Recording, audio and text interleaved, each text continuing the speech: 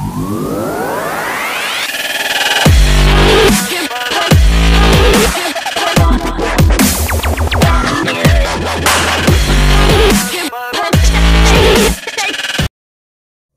Friends and my dear students, आप सभी का स्वागत है आपके अपने यूट्यूब चैनल टेक्नो मास्टर अभिषेक में।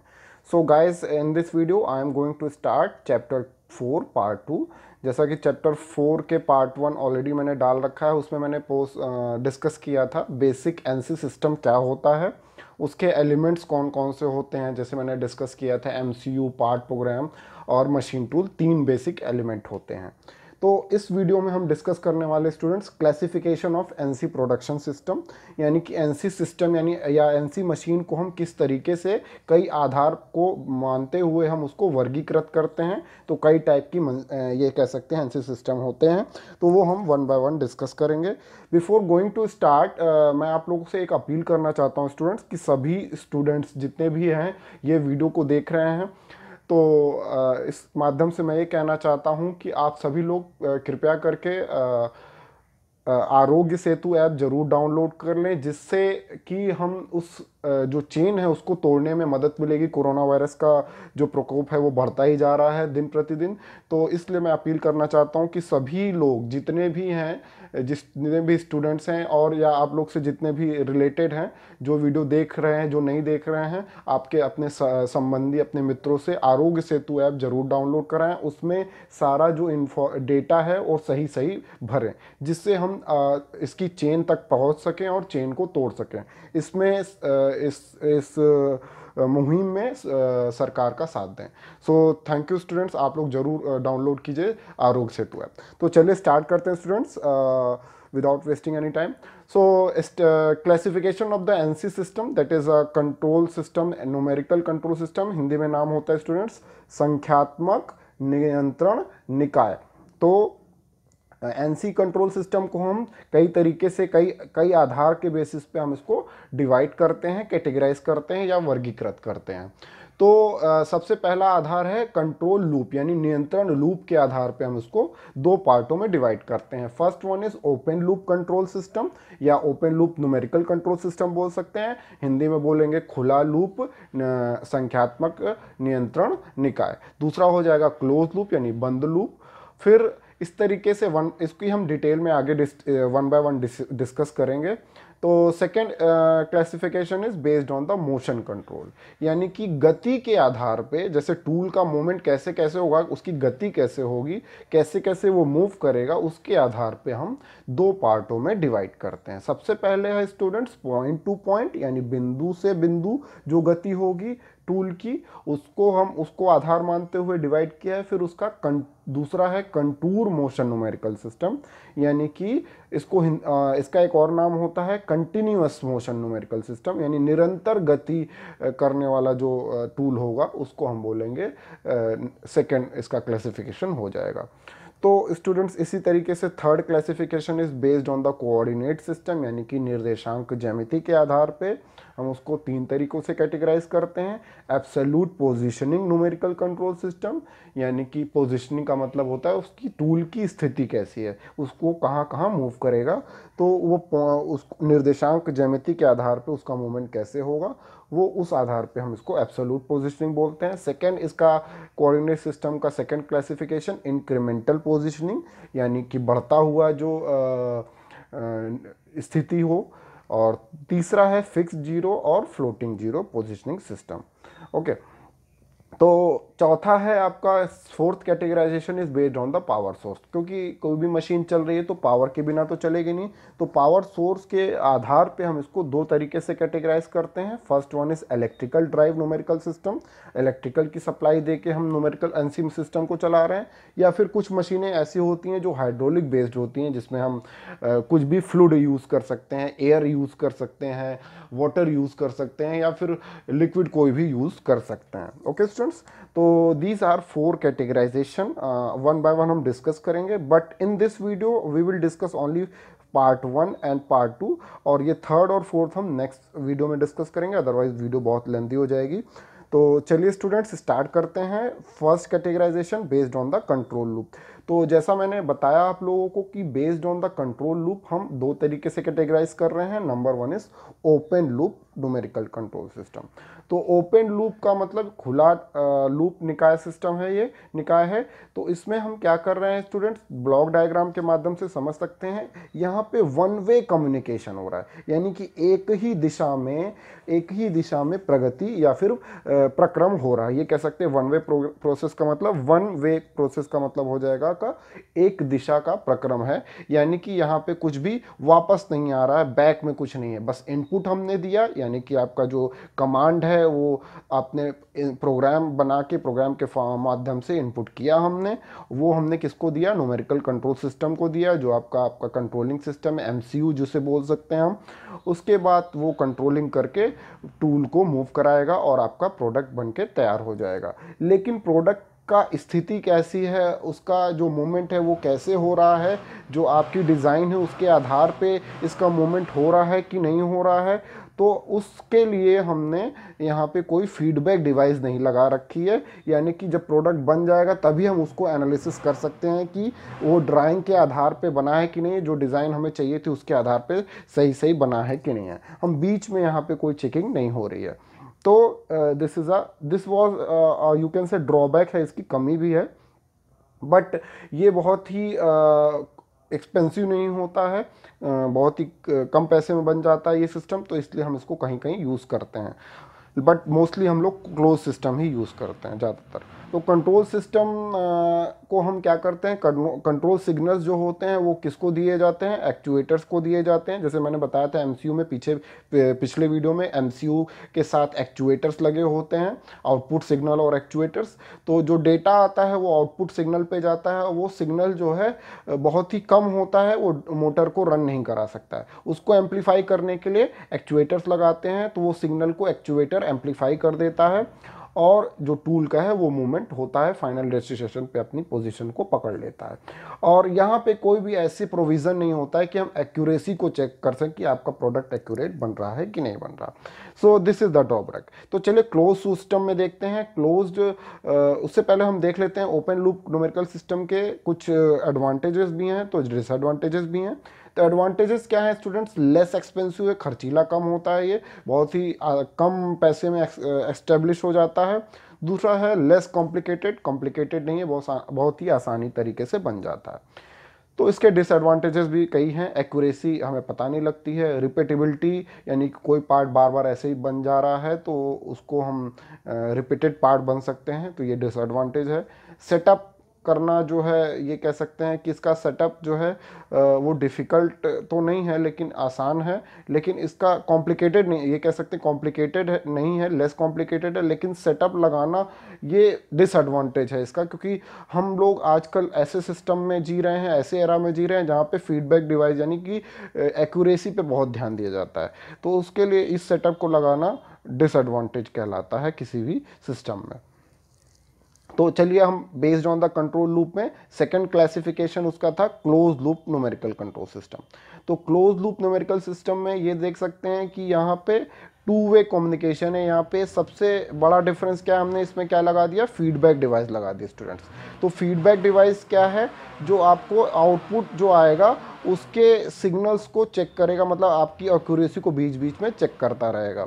तो इनपुट दिया हमने, पार्ट प्रोग्राम बना के दिया एमसीयू को जो कि न्यूमेरिकल कंट्रोल यूनिट है, वहाँ पे हमने फिट करा दिया, और फिर उसके बाद एक्चुएटर्स उसको मूव करा रहे हैं टूल को, तो वो सही हो रहा है कि नहीं हो रहा है वो चेक करता रहेगा।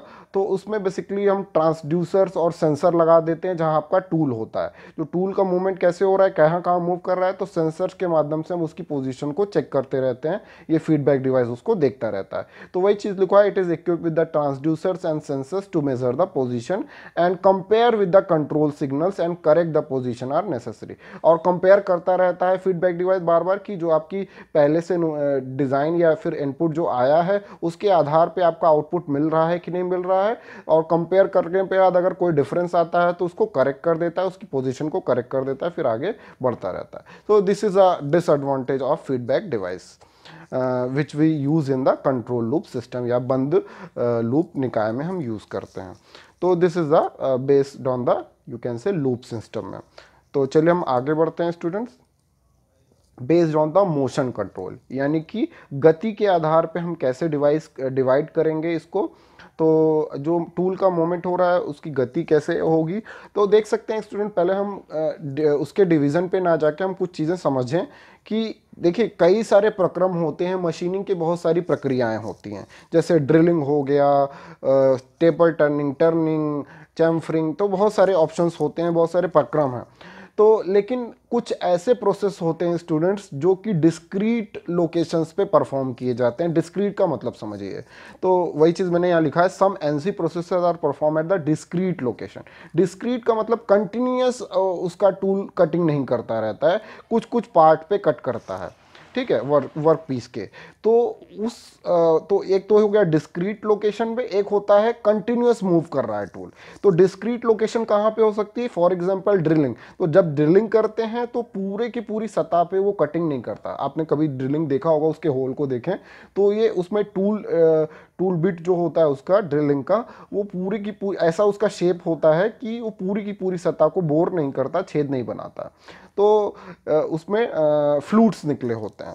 बट ऐसा ही स्पॉट वेल्डिंग में देखें तो स्पॉट वेल्डिंग में भी जैसे मान लीजिए यहाँ से यहाँ तक हमें वेल्डिंग करनी है तो हम कुछ स्पॉट पे करेंगे। यहाँ पे वेल्डिंग किया, फिर टूल आगे बढ़ेगा, यहाँ पे वेल्डिंग किया, फिर आगे बढ़ा, यहाँ पे वेल्डिंग किया। तो इस तरीके से यहाँ पे स्पॉट वेल्डिंग हो रही है, तो कंटिन्यूअस मूवमेंट नहीं हो रहा है, मतलब डिस्क्रीट लोकेशन पे आपका ऑपरेशन परफॉर्म हो रहा है। तो एक हो गया कि डिस्क्रीट लोकेशन पे मोशन हो रहा है, दूसरा हो गया कि कंटिन्यूअस मोशन हो रहा है। जैसे आपका टर्निंग करा रहे हैं तो टर्निंग करा रहे हैं तो कंटिन्यूअस आपका मूवमेंट हो रहा है टूल का। जो टूल है पूरी हर एक सतह पे रुक रुक के काम नहीं कर रहा, पूरी सतह पे कटिंग कर रहा है या फिर मोशन कर रहा है। या फिर कंटिन्यूअस वेल्डिंग, जैसे हमने पूरे यहाँ से यहाँ तक वेल्डिंग करनी है तो वेल्डिंग देखा होगा, तो कंटिन्यूअस हम वेल्डिंग करते जाते हैं तो टूल जो है उसका वेल्डिंग गन जो है पूरा का पूरा मूव कर रहा है, रुक रुक के नहीं कर रहा। तो दो तरीके से मोशन होता है, दो तरीके से प्रक्रियाएं होती हैं, उस प्रक्रियाओं पे बेस्ड दो तरीके से टूल का मोशन हो सकता है। एक तो डिस्क्रीट होगा, एक कंटिन्यूअस होगा, मतलब लगातार होगा और रुक रुक के होगा। तो अगर वर्क हेड मूव कर रहा है तो वो एक स्ट्रेट लाइन को फॉलो करेगा डायरेक्टली, या फिर सर्कुलर या कर्विलिनियर पाथ को फॉलो करेगा। तो उस तरीके से हम इस तरीके से इसको डिवाइड कर सकते हैं। तो इन दोनों प्रक्रम के आधार पे ही मोशन कंट्रोल को दो तरीके से कैटेगराइज किया गया है। पॉइंट टू पॉइंट मतलब जहां पे डिस्क्रीट लोकेशन पे मोशन होगा तो वहां पे पॉइंट टू पॉइंट टूल का मोशन होगा, और जहां पे कंटिन्यूअस हमें प्रक्रम चाहिए, प्रक्रिया चाहिए, वहां पे हम contour motion numerical control system का यूज करेंगे। तो चलिए देखते हैं one by one point two point motion control. तो point two point motion numerical control system हो, इसको हम क्या बोलते हैं, it is also called as positioning system, यानी कि स्थिति निकाय ही बोल सकते हैं इसको। इसमें क्या होता है, जो वर्क टेबल है वो मूव करती है अलोंग द, जैसे कि मान लीजिए हम कैसे आपका टेबल मूव करता है, आपका टूल है वो या वर्क पीस कैसे मूव करेगा। हमने एक प्रोग्राम राइट कर दिया, तो प्रोग्राम में हम लोकेशन देंगे कि टूल ऐसे ऐसे मूव करना चाहिए। वो लोकेशन हम देते हैं, वो हम आगे पार्ट प्रोग्रामिंग में सीखेंगे भी। तो it moves with the work table to a program location without regard for the path taken to get to the location। तो मतलब क्या हुआ कि जैसा जैसा मतलब ये किसी इसका कोई पथ निर्धारित नहीं है, मतलब यहाँ पे ऐसा कोई पाथ नहीं है कि जैसे आप मान लीजिए वर्क पीस ऐसे चौकोर आकार का है या फिर स्क्वायर शेप का है तो उसी पाथ को ऐसे वो फॉलो करेगा टूल, नहीं। इसमें क्या होता है पॉइंट टू पॉइंट में, इसमें स्टूडेंट्स ये डिपेंड करता है कि जो प्रोग्रामिंग हमने कर दी है उस हिसाब से ये लोकेशन तय करेगा टूल का, यानी कि ये वर्क पीस के शेप के उसके आकार के आधार पे उस पथ को फॉलो नहीं करेगा। तो इसीलिए हम इसको बोल रहे हैं इट इज मतलब लोकेशन जो मूव होगी according to the programme location. सो बस ये जैसे जैसे कंप्लीट होता जाता है वैसे वैसे आपका प्रोसेस होता जाता है। जैसे आपका ड्रिलिंग में हो गया या फिर पंचिंग हो, जैसे मान लीजिए यहीं पे हमें होल करना है, ये 2 पॉइंट है तो टूल मान लीजिए यहाँ पे है तो टूल यहाँ पे जाएगा, फिर उसके बाद उसका मूवमेंट यहाँ पे होगा। ऐसा नहीं है कि साइड साइड में मूव कर रहा है या फिर ऐसे मूव करके यहाँ पे आ रहा है। तो अकॉर्डिंग टू द प्रोग्रामर, जैसे प्रोग्रामर देगा वैसे वैसे टूल का मोशन होगा। तो आगे देखते हैं कुछ डायग्राम की हेल्प से। तो जो प्रोग्राम में बेसिकली क्या होगा, सीरीज ऑफ पॉइंट लोकेशन दे दिए जाएंगे। जैसे हमने एक प्रोग्राम बनाया तो उसमें हम लोकेशन देंगे कि टूल का मोमेंट एक्स डायरेक्शन में कितना होगा, वाई डायरेक्शन में कितना होगा, जेड डायरेक्शन में कितना होगा, उसके आधार पे आपका टूल का मोशन होगा। ठीक है। तो ये मतलब टूल जो होगा, देख सकते हैं आप यहाँ पे स्टार्टिंग पॉइंट है, इस डायग्राम के माध्यम से आप समझ सकते हैं, ग्राफ के माध्यम से। ये आपका वर्क पीस है, ठीक है, और इस पर हमें होल्ड करना है, पंचिंग करनी है। तो इस टूल का मूवमेंट यहाँ पे आया, तो टूल मूवमेंट ऐसे किया, यहाँ से आने के बाद ये कैसे जा रहा है, सबसे पहले फर्स्ट लोकेशन पे जा रहा है। ये टूल जो यहाँ पे टूल स्टार्टिंग पॉइंट है, फिर वो ऐसे मूव किया और ये सबसे पहले फर्स्ट लोकेशन पे गया, फर्स्ट लोकेशन के बाद सेकंड लोकेशन पे गया, फिर थर्ड लोकेशन पे। तो इस तरीके से प्रोग्रामिंग उसने बना रखी थी, प्रोग्रामर ने ऐसा बनाया होता कि फर्स्ट के बाद सेकंड पे जाता तो वो सेकंड पे जाता। अगर उसने प्रोग्रामिंग ऐसे बना रखी है तो इस तरीके से जाएगा। तो टूल का मूवमेंट इस तरीके से इस आधार पे हो रहा है, और यही कहलाएगा टूल का पाथ। ऐसा नहीं है कि जैसे ये वर्क पीस का शेप है वैसे वैसे मूव कर रहा है। तो इसमें जैसे मान लीजिए प्रोग्रामिंग जब हम बनाएंगे तो टूल का मूवमेंट मान लीजिए फर्स्ट पॉइंट पे ले जाना है, तो हम एक्स डायरेक्शन में कितना लेंथ देंगे, यहाँ से हम यहाँ तक मेज़र कर लेंगे, और वाई डायरेक्शन में कितना अमाउंट देंगे, इतना डायरेक्शन। तो ये अमाउंट हम लिख के दे देंगे कि एक्स डायरेक्शन में इतना मूवमेंट होगा, वाई डायरेक्शन में इतना मूवमेंट होगा। तो इस तरीके से टूल आपका मूव करता रहेगा प्रोग्रामिंग के हिसाब से। ठीक है स्टूडेंट्स, तो होप आप लोग को ये समझ में आ गया हो। तो this is the point two point system. Second one is students contour motion numerical system. तो ये बेसिकली उसके लिए है जिसमें कंटिन्यूस हमें प्रक्रम चाहिए होता है, जैसे आपका टर्निंग हो गया, तो this is also called as continuous path system. तो ये बेसिकली क्या करता है, कंटिन्यूस साइमल्टेनियसली कंट्रोल करता है दो एक्सिस को, एक साथ दो या दो से अधिक एक्सिस को ये कंट्रोल कर सकता है। ठीक है, तो this provides the control of the tool trajectory related to the work part. इस तरीके से हम आगे समझेंगे इसको। सो इन दिस केस हम क्या करते हैं स्टूडेंट्स, टूल कैसे परफॉर्म करेगा, जैसे जैसे वर्क टेबल होगा, वर्क टेबल मूव करेगा, तो ये क्या करेगा, जनरल कुछ एंगुलर सरफेस या 2 डायमेंशनल कर्व्स या 3 डायमेंशनल कंटूर को फॉलो करेगा। जैसा वर्क पीस होगा उसके हिसाब से ये फॉलो करेगा। सो इसमें बेसिकली जैसे आपका मिलिंग में जो ऑपरेशन होता है, टर्निंग ऑपरेशन होता है, उस तरीके से वहाँ पे contour motion numerical control system का यूज़ करते हैं हम बेसिकली। सो एक सिंपल 2D डायमेंशन प्रोफाइल में आपको दिखा देता हूँ। वैसे तो ये 3D में भी हो सकता है, 3D पार्ट में भी मूवमेंट होगा। तो जब 3D पार्ट होगा तो वहाँ पे तीनों डायरेक्शन में मूवमेंट होगा। सो यहाँ पे देख सकते हैं टूल का स्टार्टिंग पॉइंट यहाँ पे है, तो इस तरीके से यहाँ पे देख सकते हैं मोशन हो रहा है। तो ये कह सकते हैं यहाँ पे मान लीजिए मिलिंग ऑपरेशन या कटिंग ऑपरेशन कुछ भी परफॉर्म हो रहा है, तो ये टूल का मूवमेंट ऐसे आया। तो जैसे जैसे वर्क पीस है उस हिसाब से इसका शेप के आधार पे ये टूल को पथ को फॉलो कर रहा है। टूल प्रोफाइल ये हो गई। अब ये टूल जो है उसका जो बिट होता है आगे वाला, वो उसका कुछ रेडियस होता है। ठीक है स्टूडेंट्स, तो उसके रेडियस की वजह से हम टूल को डायरेक्टली इसके सरफेस पे यहाँ पे नहीं ले आते, हम कुछ ऑफसेट देंगे। मान लीजिए ये वर्क पीस यहाँ पे, तो हम इतना डिस्टेंस हमने ऑफसेट दे दिया, यानी जो टूल का रेडियस होगा उतने दूर हम एक त्रिज्या, जिसकी टूल की बिट की त्रिज्या होगी, उतना दूरी हम छोड़ के टूल को मूव कराएंगे, ताकि ये सरफेस को टच करता रहे और आपकी मशीनिंग होती रहे। तो होप आप लोग को ये समझ में आ रहा होगा। तो this is called as continuous path या contouring control numerical system. Okay, जैसे आपका मिलिंग या टर्निंग में परफॉर्म करते हैं। तो दिस इज नॉट लाइक कि ऐसा ही वर्क पीस होगा, वो 3D वर्क पार्ट भी हो सकता है आपका। तो this is a control motion numerical control system. तो होप आप लोग को ये समझ में आ गया होगा। तो बाकी की चीज़ें हम नेक्स्ट वीडियो में देखेंगे। बाकी के जो लेक्चर्स, बाकी के जो आपके इसके क्लासिफिकेशन है, हम like on the basis of the coordinate system, वो हम नेक्स्ट वीडियो में देखेंगे। अदरवाइज ये वीडियो बहुत लेंदी हो जाएगी। और होप आप लोग को ये समझ में आ रहा हो। नया चैप्टर स्टार्ट किया है, फर्स्ट चैप्टर 1 का पहला पार्ट ऑलरेडी डाल दिया है, और ये सेकेंड पार्ट है। तो अगर आपने पहला पार्ट नहीं देखा तो उसको ज़रूर देखें, उसके बाद इस वीडियो पे आएँ। तो चलिए फिर आज के लिए इतना ही। और अगर आप लोग को अच्छा लगा है, समझ में आ रहा है, तो लाइक, शेयर, सब्सक्राइब करना ना भूलें। साथ ही साथ गूगल क्लासरूम में नहीं जुड़े हैं तो गूगल क्लासरूम में जुड़ जाएं। वहाँ पे मैं जैसे ही चैप्टर कंप्लीट होता है तो उसकी PDF फाइल भी सेंड करता हूँ। साथ ही साथ कुछ असाइनमेंट, कुछ क्वेश्चंस, इंपॉर्टेंट क्वेश्चंस सेमेस्टर के लिए, सेमेस्टर एग्जाम के लिए भी और कॉम्पिटिटिव एग्जाम के लिए भी पोस्ट करता हूँ। तो चलिए students, thank you for watching.